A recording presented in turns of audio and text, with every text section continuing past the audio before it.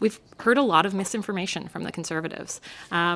They are touring in Quebec saying axe the tax when the carbon price doesn't apply in Quebec. They have a cap-and-trade system. They've been in communities in British Columbia when it was a conservative-leaning premier, Gordon Campbell, who put in carbon pricing in British Columbia. If you axe the federal carbon tax, it has no impact on either of those provinces. We've heard again and again misinformation from the Conservatives and lies, unfortunately.